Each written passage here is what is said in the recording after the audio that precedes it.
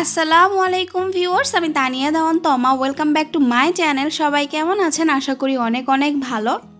সবাইকে শুভ সকাল, কারণ এখন হচ্ছে সকাল। এটা হচ্ছে আমার রবিবারের সকালবেলা। তো আমি আমার সিঙ্কের পাশে যে কিচেন র্যাকটা আছে, তো সেইটা আমি ঠিকঠাক করে লাগাচ্ছি। এটা আমি গতকাল ধুয়ে বারান্দায় শুকিয়ে দিয়ে রেখেছিলাম রাতের বেলা। তো এটা শুকিয়ে গেছে, তো ভাবলাম যে ঠিকঠাক করে বসিয়ে রাখি। এটা কিন্তু অনেক উপকারী আমার জন্য। একদম আমি প্লেট বাটি যা আছে এগুলো ধুয়ে এটার উপর রাখলে কিন্তু ইনস্ট্যান্ট পানিটা ঝরে যায় প্লেট বাটিগুলো। আর আমি একদম কাছাকাছি রেখেছি সিঙ্কের, আর সাইজেও ছোট, সিঙ্কের পাশেই বসিয়ে রেখেছি।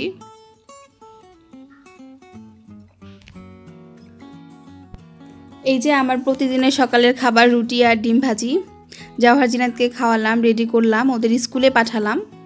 এই জন্য আর ক্যামেরাটা অন করিনি। তখন ওই সকালের পর ক্যামেরাটা অফ করে রেখেছিলাম। নাস্তা বানিয়ে ওদের টিফিন বানিয়ে রেডি করে ওদের বাবার সাথে স্কুলে পাঠিয়ে দিলাম।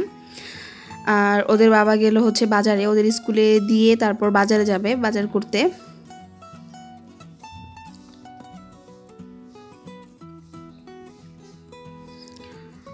তো এই যে 2 ঘন্টা পরে জাওহারের বাবা বাজার থেকে ফিরে আসছে, আর আমি বাজারগুলো নামাইতেছি। এটা হচ্ছে শোল মাছ নিয়ে আসছে, একদম জ্যান্ত, আমি ধরতে পারতেছি না। আমার কয়েকটা ব্লগে মানে শোল মাছ এত রান্না করেছি আমি টানা, আমার শ্বশুরবাড়িতে যাওয়ার পর মানে কয়েকটা আপু একদম বিরক্ত হয়ে গেছিলো, তো আমার তুমি এভরিডে কেন শোল মাছ রান্না করো। তো শোল মাছটা হচ্ছে জাওহারের বাবার অনেক পছন্দ। আর আপনারা যারা আমার ব্লগ দেখেন তারা নিশ্চয়ই খেয়াল করেছেন বা দেখেছেন যে আমার বাসায় কিন্তু মানে একদম যে পুকুরের পালা মাছগুলো এগুলো কিন্তু খুব কম নিয়ে আসে। যদি আমি বলে দিই আর কি, বেশিরভাগ দেশি মাছগুলোই আনার চেষ্টা করে। এই যে পুঁটি মাছ নিয়ে আসছে, এইটাও জাওহারের বাবার অনেক পছন্দ। তো এই পুঁটি নিয়ে আসছে আর 2টা শোল মাছ নিয়ে আসছে, 2টাই একদম জ্যান্ত। জ্যান্ত মাছগুলো আসলে কাটা একটু কষ্ট হয়ে যায়। তো এই মাছগুলো তো কাটতেই হবে আমার। আমি জানি না কতক্ষণ এই মাছগুলো কাটবো। পুঁটি মাছগুলো কাটতে তো অনেক টাইম লাগবে। আর উনি আসছে হচ্ছে চিংড়ি মাছ।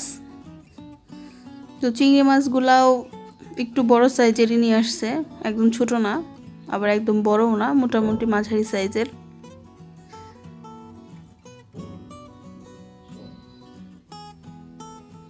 তারপর এই যে মুরগি নিয়ে আসছে।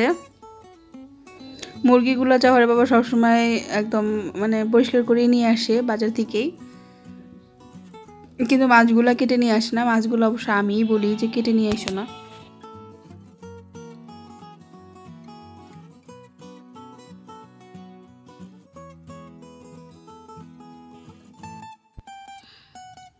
তো এই যে আমার মাছগুলো নামানো শেষ, মাছগুলো তো কাটতে হবে, তার আগে আমি সবজিগুলো নামাই আর আপনাদেরকে একটু দেখাই। আর রান্নাটা তো করতে হবে তাড়াতাড়ি করে।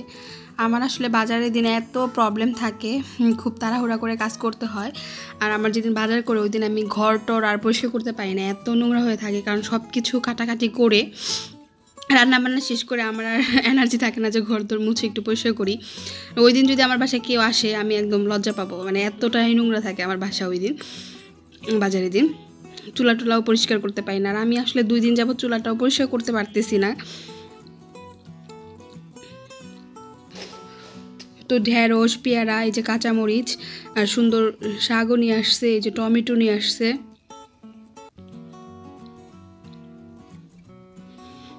পেঁয়াজ,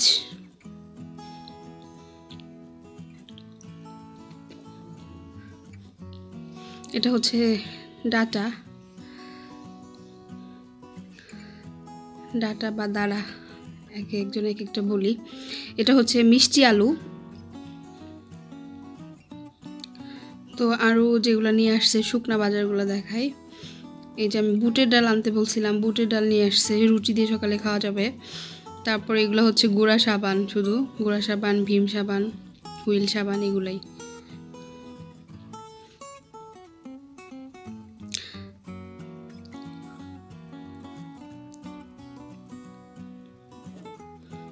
এই যে এটা হচ্ছে আমার এই যে সার্ফ এক্সেলের সাথে ফ্রি দিচ্ছে বালতিটা ভালোই হয়েছে দেওয়াতে, সুন্দর আছে বালতিটা।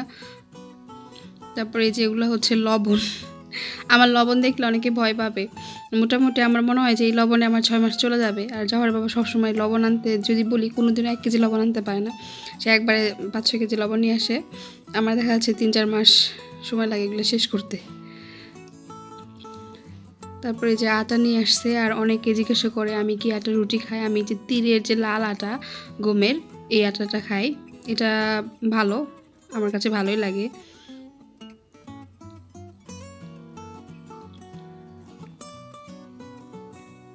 তারপরে এই যে আরও কিছু সবজি নিয়ে আসছে, এগুলো হচ্ছে গাজর, তারপর এটা হচ্ছে কাঁচা কলা, করলা, আর হচ্ছে এটা কি লেবু নিয়ে আসছে। তো এই হচ্ছে মোটামুটি আমার বাজার। আমি এখন মাছ কাটার জন্য ঝাঁপিয়ে পড়ব।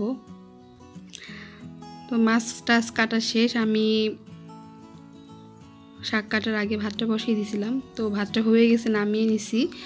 এবার আমি যে শাক বসাবো, আজকে শাকটাই রান্না করি, যেহেতু একদম টাটকা শাক, খেতে মজা লাগবে। আর কি বলবো, আমি আসলে চুলাটা তো কিনতেই পারতেছি না। আল্লাহ জানে আরও কয় বছর এই চুলাটা ইউজ করতে হবে আমার। আমি আসলে চুলাটা যত্ন করে ছেড়ে দিছি। আমি মানে ভালো করে পরিষ্কারও করতেছি না, কিনবো করে, যেটাতে ফেলেই দিব। কিন্তু মনে হচ্ছে আবার পরিষ্কার করতে হবে, কেনাটা মনে হয় একটু দেরিই হবে কিনতে। টাঙ্গাইলে আসলে ভালো চুলা পাইতেছি না। আমি এলজির চুলা খুঁজতেছিলাম, এলজির চুলা আসলে টাঙ্গাইলে নাই ওরকম। আমি অনেকগুলো দোকানে খুঁজেছি।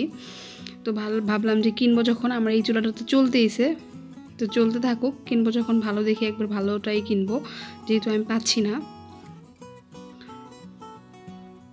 তো এই যে শাকটা কিন্তু সেদ্ধ হওয়ার পরে একদমই একটু হয়ে গেছে। আমি আবার পাশের চুলায় তরকারি বসিয়ে দিব। আজকে তো আমি শোল মাছ রান্না করব, আর পুঁটি মাছগুলো যে দেখেছেন ওই পুঁটি মাছগুলোও ভাজি করব। আগে আমি শাকটা বসিয়ে দিছিলাম।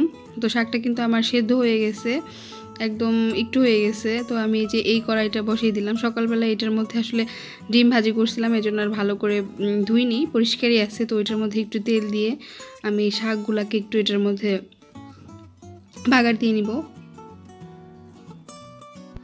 শাকের মধ্যে আমি হচ্ছে শুকনো মরিচটা অনেক পছন্দ করি, তো শুকনো মরিচটা ভাজতে দিছি। শুকনো মরিচটা ভেজে তুলে তারপর আমি যে পেঁয়াজ আর রসুন দিয়ে শাকটা আবার বাগার দিব। শুকনো মরিচের বিচিটা আমার কাছে এত মজা লাগে, মানে মুখে পড়লে শাকের সাথে। তো তুলে নিলাম, হয়ে গেছিলো। এরপর হচ্ছে আমি যে পেঁয়াজ দিয়ে দিলাম, আর একটু রসুনের পেস্ট দিব। আর আমার শাকটা একদম অল্প হয়ে গেছে, কিন্তু এতটুকু পেঁয়াজ আর রসুনে এনাফ হয়ে যাবে। তো আমি জানি না আসলে কে কীভাবে শাকটা রান্না করে। আমি সবসময় এইভাবেই, যখন শাকটা নিরামিষ মানে কোনো মাছ ছাড়া রান্না করি, তখন এইভাবেই রান্না করি। তো শাক রান্নাটা আপনাদের সাথে একটু শেয়ারও করলাম, কারণ আমি শাকের রেসিপিটা বা রান্নাটা কখনো আপনাদের সাথে শেয়ার করি নাই মনে হয়, এই জন্য আজকে একটু শেয়ার করলাম। আর শাকের মধ্যে সবসময় বেশি পেঁয়াজ আর রসুন একটু বেশি করে পড়লে কিন্তু মজা লাগে। তো এই যে এই অল্প একটু শাক হয়েছে মাত্র, একদমই একটু হয়ে গেছে। আর শাকটা যে এত মজা হয়েছিল, একদম ফ্রেশ শাক, একদম টাটকা ছিল, যেহেতু অনেক মজা লেগেছে খেতে আমাদের কাছে।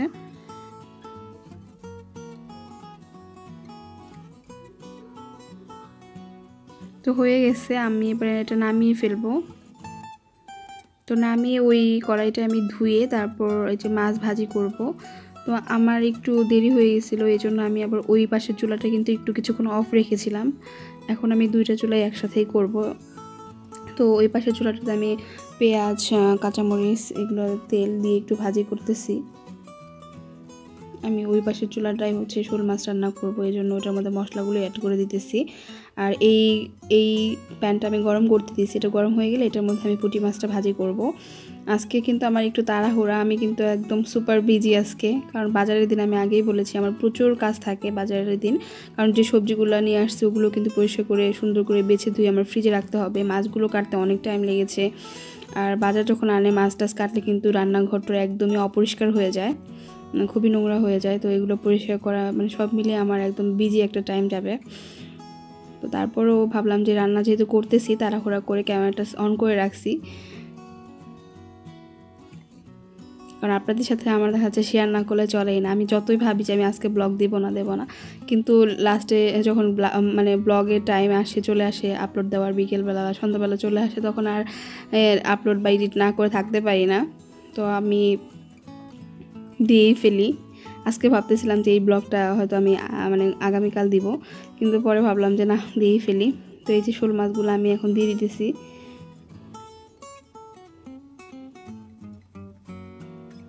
তো শোল মাছটা আমি কষাবো, আর এই দিক দিয়ে আমার পুঁটি মাছগুলো ভাজা হইতেছে।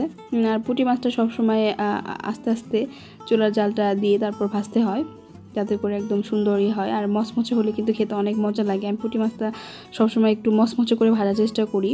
মচমচে করে ভাজলে যেটা হয়, বাচ্চারাও খেতে পারে একদম, মানে কাঁটাটাও একদমই হয়ে যায়, মানে মুখে দিয়ে যখন চিবানো হয় তখন কিন্তু একদম কাঁটাগুলো ম্যাশ হয়ে যায়, বাচ্চারাও খেতে পারে। আমার জিনা চাহারও এভাবে পুঁটি মাছ মচমচে করে ভাজতে ওরাও খেতে পারে।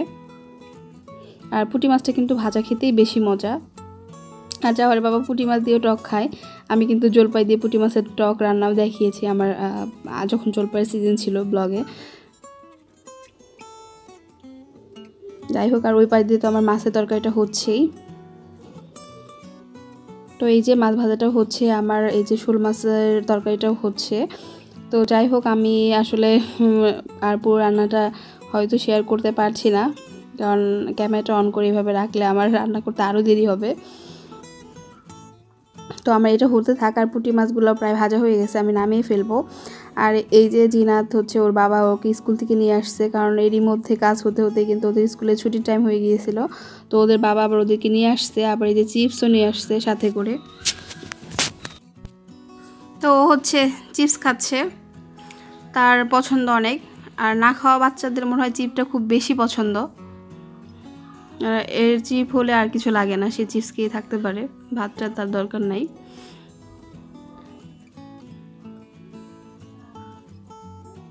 তো এই যে আমি মোটামুটি কাজটা চাপিয়ে নিয়ে আসছি। আমি যে মাছ ভাজা আর হচ্ছে শাক আর ভাত টেবিলে নিয়ে আসছি, আর আমার তরকারিটা, শোল মাছের তরকারিটা হচ্ছে এখনও চুলায়। তো আজকের ব্লগটা আর বড় করছি না, এখানে আমি আমার এই ব্লগটা শেষ করছি।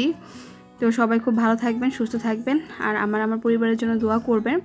সবাইকে আল্লাহ হাফেজ জানিয়ে আমি আমার আজকের এই ব্লগটি এখানেই শেষ করছি। আল্লাহ হাফেজ সবাইকে।